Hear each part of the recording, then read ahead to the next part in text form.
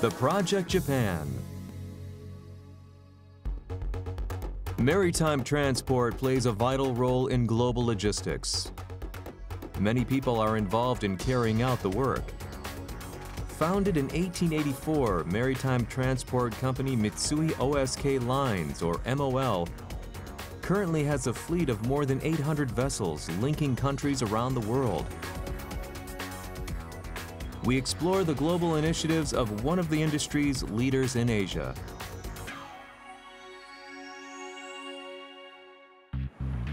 Indonesia. In this country, where economic development is accelerating, energy demand has been on the rise and infrastructure is being built to tap into LNG.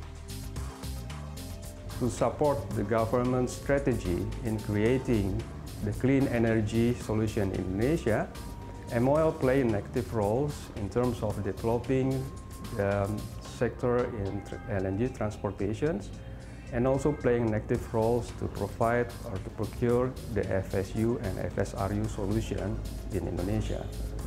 MOL has been expanding its Floating Storage Regasification Unit, or FSRU, business worldwide.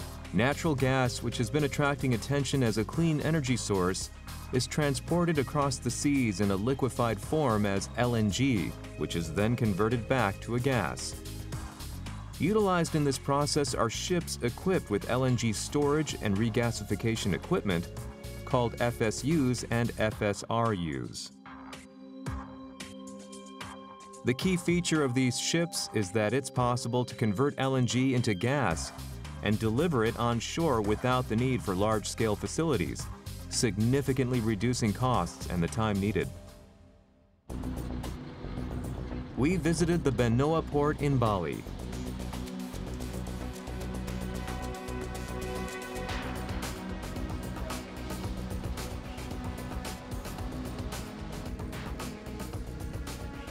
Arriving on this day is MOL's LNG carrier Triputra, which sails between the many islands of Indonesia.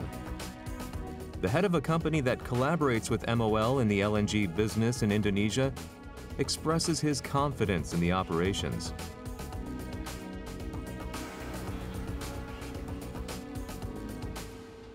MOL is very strict in all regulation, especially in safety standard.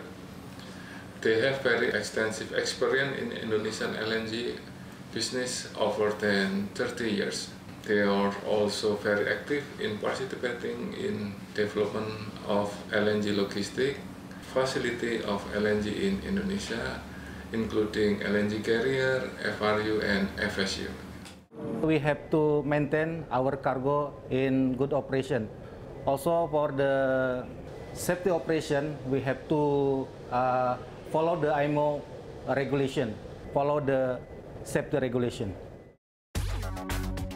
MOL supports the country's energy industry, crucial for economic development. That's grounded on the high level of awareness among employees about putting top priority on safety and the company's know-how built up over the decades. MOL put Indonesia as an important target in developing the clean energy solutions. It's really an honor for me to support the company which have the same corporate value with my personal, and also at the same time I could support the Indonesian economic growth here in Indonesia.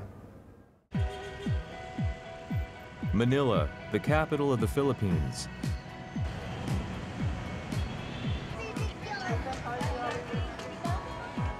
We visited a university about 30 kilometers from the city center. This is a school to train seafarers jointly set up by MOL and Magsaysay Maritime Corporation, one of the biggest providers of maritime crew and crewing services in the Philippines.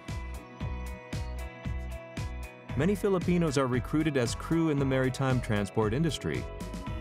Their ability to speak English and coordinate responsibilities have made them a top choice among shipping companies, so much so that there's intense competition around the world to hire them.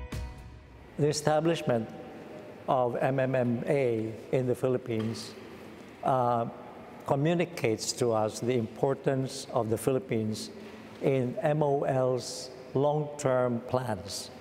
MOL is a leader in shipping industry, over 100 years old, and they remain to lead and be competitive in the years ahead. A BIMCO report estimates that there would be a shortage of about 150,000 officers, seafaring officers, by the year 2025. And so there will be a continuing need for competent and globally competitive merchant marine officers.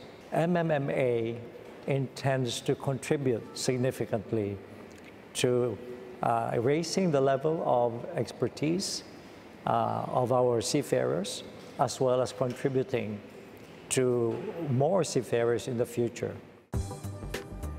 At this university, there's a building with an unusual shape that draws the eyes of visitors. Inside is equipment identical to those used in actual ships, such as engine rooms and steering simulators. Practical training is carried out in this facility, which is considered among the best in the world. I choose to study here at MOL Magsaysay Maritime Academy because as a pioneer batch of this academy, I can say that I venture lots of maritime academies just to find what I'm looking for this kind of course. But this academy has its edge among others. Not just the facility, but its system to produce a globally competitive and well-rounded maritime professionals. Our ship in campus was comprised of different simulators, and it can stimulate what is really going on board the ship. All students are required to live in the dormitories. Currently, they have about 600 male and female students. As part of my journey in my senior high school, actually, I have a lot of tribulations and challenges because when I searched for schools that could accept me as a woman, only MOL Magsaysay has given me that opportunity or chance to prove myself. Why? Because of the thought that I am a woman. And one thing that for sure, MOL Magsaysay, I've heard from a friend that they could accept women. That's why I invest myself here, because they accept my skills and capabilities, and I could prove myself that I could do what other guys could do. The young people who study at the university will eventually set sail on seas across the world and support the maritime transport industry. They say the reason why they put such emphasis on education is because a high level of awareness and skills are indispensable in carrying out the work of maritime transport. That's something that needs to be shared not just with crew members, but among all employees. We spoke with a staff member of MOL's bulk shipping office in Manila. I keep in mind what will be the outcome of everything that I do, because I know that I am not representing myself in working, but instead I'm representing MOL while I'm working. It is essential to have safety operation in terms that we should be aware and we should know every step of what we are doing. Like, we should not be overconfident, although we already have lots of experience in what we do. Also, I think that we should be honest in case that we are not sure of what we do, and we should be able to seek help to those who we know that we will be able to help us in case we are not so certain of what will be the outcome of our work.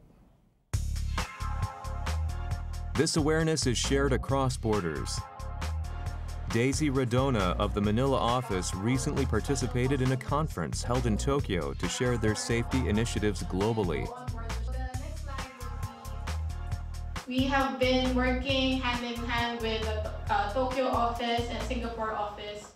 One of the company's strengths is that it keeps close communication between offices. We often have expats on other offices. Actually, it is required, and through that we have the connection to the head office. So, and also apart from that, we learn the culture of the company through the expats that they are sending as well. So I think it's one of the strengths of MOL is it constantly strives to achieve good communication between offices, as well as it promotes safety as a first priority in its operation. So we have conferences and safety management meetings, which we do on ships and also in offices as well. So I think its high regard to safety is one of its biggest strengths. There's a section at MOL's headquarters in Tokyo that's working to further enhance safety.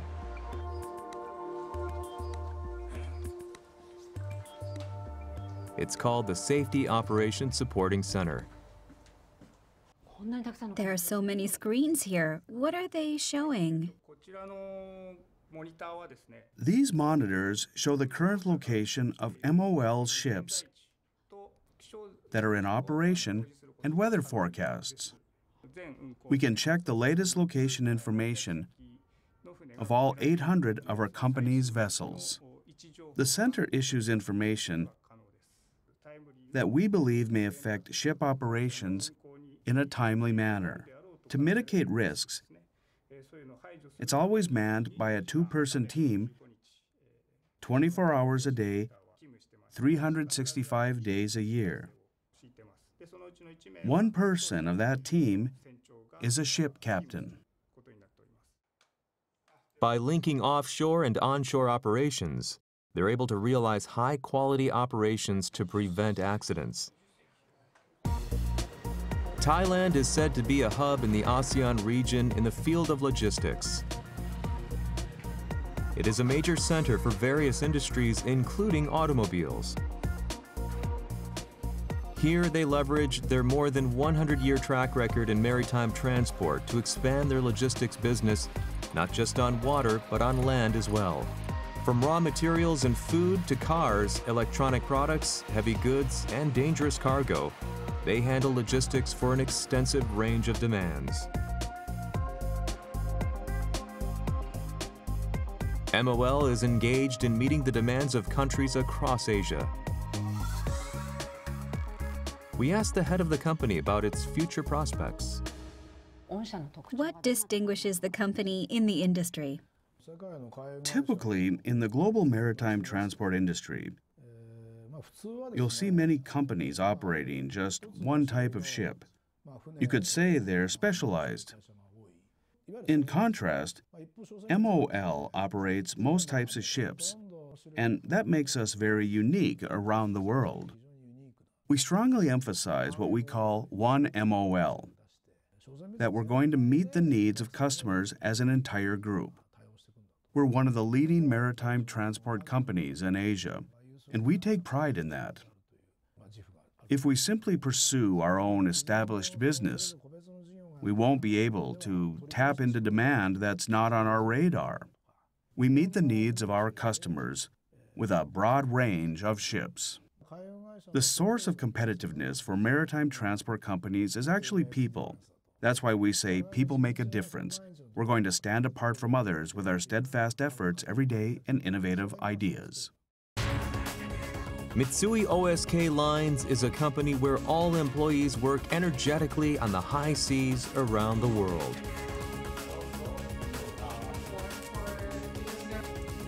Safe and reliable maritime transport is ensured by people with such high standards.